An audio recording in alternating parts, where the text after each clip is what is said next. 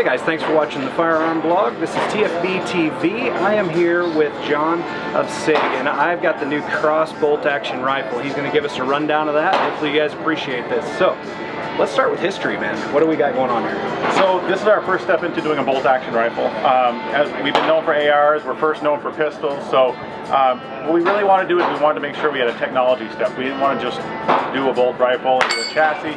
So a couple years ago, my product manager came to me and he said, you know, we got to do a bolt gun. That's really where we want to move into. We brought it to our CEO, walked him through it, and he was kind of hemming and hawing, giving us a hard time. And he said, all right, if you're going to do it, you guys go back and figure out what makes this a Sig. So what we got out of this is what you see here. So we made up a spec probably about a year and a half ago, gave it to engineering, sat with a whole bunch of industry experts, people that were snipers, people that were you know, precision shooters, people that were hunters, and said, what are the feature set you want to see? So we got this long list of features, and not all of them made it into this gun, but we feel like we encapsulated as much as we could in the gun to make it for a price point that actually is reasonable for the consumer. It's going to be about a $14.99 gun. So with that being said, I'll walk you through some of the features of this rifle. So the first thing is it's light. You know, it's about 6.5 pounds depending on which barrel length you have. We're going to make it in 3 calibers. We're going to make it in a 6.5 Creedmoor. We're making it in a 308, and then we're doing our own caliber, which is a 277 Sig Fury, okay? Which is a 6.8 caliber for the U.S. Army that we've been working on, okay? So then starting at this end, you know, we have our normal taper lock here for a suppressor if you want to suppress it. This barrel right here is a 16-inch, okay? So then what you also are going to see, you're going to see M-lock all over the handguard. We do that for 2 reasons. 1, M-lock we want for attachments, but 2, it makes it a lot lighter, okay? That takes a lot of weight out of the handguard. So you're going to see it's a nice thin profile, and you have your M-lock at 6, 9, 12 o'clock, and 3 o'clock, okay? So all the way around. Then as you come back, the biggest feature of this gun really is this single piece chassis, okay? The whole receiver is one solid block of forged aluminum, okay? After you get done that, you're gonna see there's this black Picatinny rail down on the top. That rail is actually something you can do as accessories. So we have it so it's a standard 0 MOA or 20 MOA. We're also making one that's a full length, so it's got a full length pick rail on the top. We have a 2-stage match trigger. This trigger is adjustable from 2.5 pounds to 4.5 pounds. Then an ambi safety, so both sides you'll see of the rifle have a safety on them, just like an AR. Interchangeable grip, standard AR grip. So if you like a grip better, feel free to take it off and put that on. Yep, you can do anything you want to do there. The bolt handle, it's actually a 60-degree throw. So you'll notice it throws a little bit less than normal. Normally it's 90. The real value in that is not speed of running the bolt, but the fact that when you bring that up, you're not going to be smacking your hands on your scope rings or on your scope. Gives you a little bit more room. That's nice to have, okay? The other thing is you're going to see that the stock is folding. So when you get to the back, that's where it looks like, hey, that's really, really different than most guns. The stock does fold. You press that button, lift up a little bit, and you can make the stock fold. I can't do it right now, of course.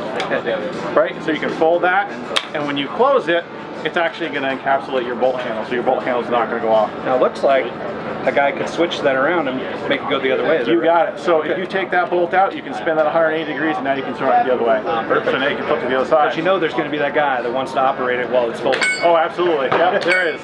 It's adjustable for cheek comb height and length of pull. Cheek comb height is kind of interesting. This is something that we added to it as a feature.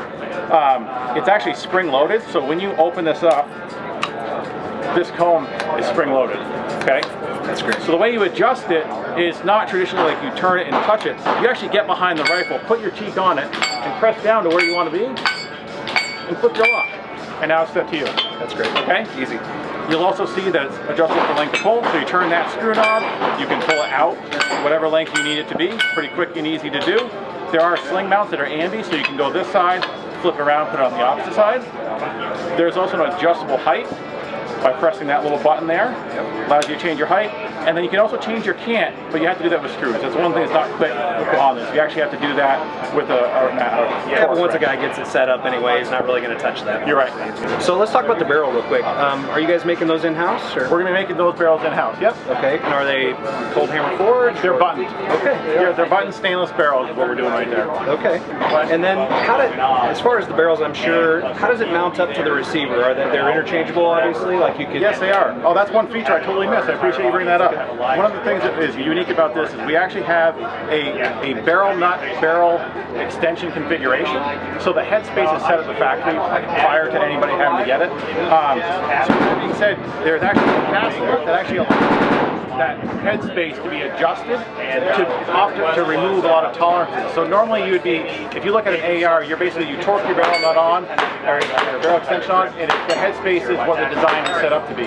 Here we actually can tune it in, turn that cast nut, and lock it into place. So we can actually adjust that headspace to be exactly where we want it to be, and it's not due to the tolerance of a barrel extension and a barrel. Okay, but yeah, it goes very much in just like a AR barrel nut. And underneath this, you can take that barrel nut, you can take it off. It's just a hex wrench that takes that off, and you can change your barrel out. All right. So now let's transition into the caliber. So we've got 6.5, we've got 308. Yep. Which are, you know, kind of obvious to people. Sure. I think they've been around long enough that most people are like 308 versus, it's like the 9 versus 45 debate. Right.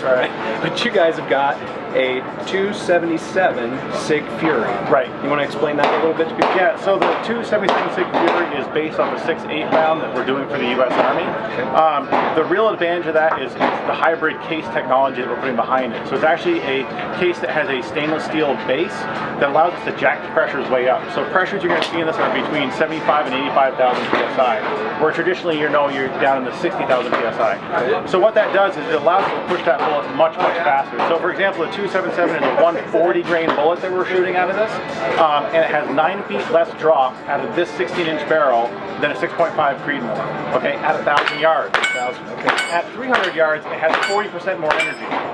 Okay, and I'm using 300 yards because that's like a hunting distance as opposed to using 1,000. Sure. But people like to hear 1,000 yards per drop, so that's why I use that number. Yeah. Okay, and so the hunting round too, just because of the energy for the most part. It's all about the energy. All about the energy. So everybody thinks velocity. Well, velocity doesn't mean anything if you don't have energy being transported. Yeah. So for your hunter, that guy who wants to hunt anything from coyotes on up to, let's say, elk, he's going to be squared away with something like that. Absolutely.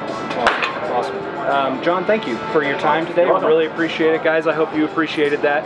Thanks for watching TFBTV, and of course, stay tuned for all the great SHOT Show videos coming at you this week.